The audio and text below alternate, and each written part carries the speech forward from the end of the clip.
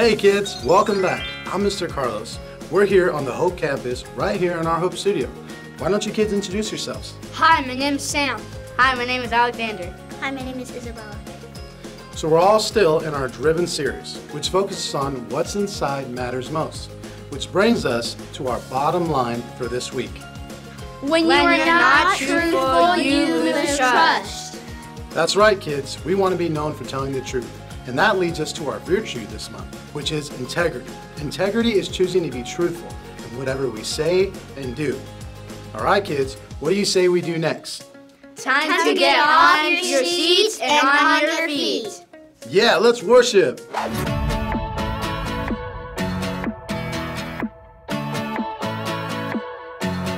Why would I worry? You never show up late and you don't make mistakes. I'm not in a hurry, no. I'm walking at your pace, cause you showed a better way. In the night, I won't be afraid. You're by my side, so I know I'm okay. So I will sing at the top of my lungs, the loudest praise, and it goes like, hey, you never change.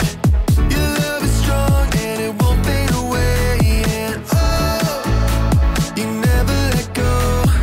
Every day I will sing your praise. I will sing your praise. Praise, praise. I will sing your praise. Praise. All right, that was awesome. Now, kids, go ahead and sit back and relax, and it's time for our story, where we'll learn more about integrity and why it's important that we always tell the truth. What's next, kids? The story before the story. Today we're in the 12th book of the Bible, 2 Kings. This tells the story of God's people while they are ruled by kings.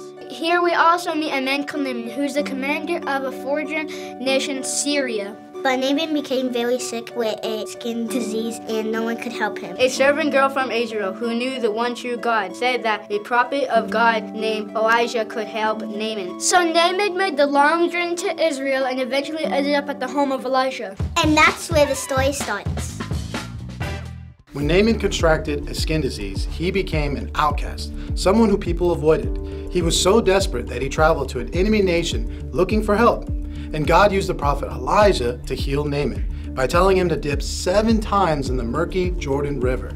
I'm low, I'm really low! Naaman immediately traveled back to the home of Elijah. I now know there is no other God in all the earth except in Israel. Now please accept a gift from me. Naaman offered Elijah money as a way to saying thank you, but Elijah wasn't about to make a reward or take a reward for something God had done. As surely as the Lord lives, I won't accept anything. So Naaman kept his money and rode off in his chariot, heading back home to Syria. Then enters Gehazi. Gehazi was Elijah's servant, who Naaman offered silver. You can imagine how exciting Gehazi was. All that money that came into the household, he might have been dreaming about what he could do with that or what he could buy. But then Elijah said, no. Wait, what? My master Elijah refused to take the gift, but why should I miss out? So Gehazi ran after Naaman's chariot. When he saw Gehazi, Naaman stopped the chariot and hopped out concerned. Is everything okay? Everything is all right. My master sent me. Lie number 1.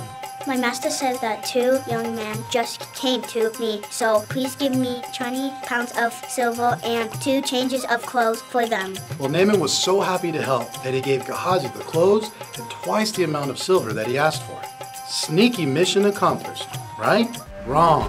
Because after stashing the silver in the clothes, Gehazi went back to Elijah. Where have you been, Gehazi? I didn't go anywhere. Lie number 2. And that's when Elijah dropped a truth bomb. Gehazi, God showed me how you chased down Naaman and lied to him. And now you're lying to me as well. Because of that, you have the same skin disease that Naaman had. And sure enough, instead of getting to enjoy the silver and the fine clothes, Gehazi himself ended up with leprosy. The end. Well, that story sure took a turn. No kidding. Gehazi started with 1 lie. And then he had to tell more lies to cover up the first lie. Telling the truth can be hard sometimes, but it's still easier than dealing with the problems that lies create. Well, what's our part in the story? Well, integrity is choosing to be truthful in whatever we say and do. That means telling the truth, the whole truth, even when it's hard. Like when your mom asks if you brushed your teeth? Or when you have to admit to your teacher that you didn't do your homework? Or when it would be so easy to strengthen the truth that sometimes just to get someone to like you. If you don't tell the truth, you might get by for a short while, but eventually the person you lied to will discover the truth. And they won't want to trust you anymore. Jesus is a perfect example of living truthfully.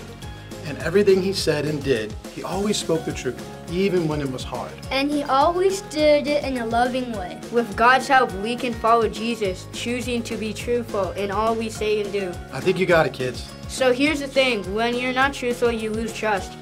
Just like Gehazi. So if we value integrity, we know our friends and family will trust us, instead of trying to cover up what we already are trying to hide. Well, kids, that's it. What do you say we end with prayer? Join your hands and let's bow our heads. God, we thank you for showing us that truth matters. Help us to tell the truth when we are tempted to lie, because we want to be trustworthy. Thank you for loving us. We pray this in Jesus' name. Amen. Okay, kids, it's been so awesome having you with us today. And join us next week to learn more creative ways to learn God's ways to love others. See you next week. Goodbye!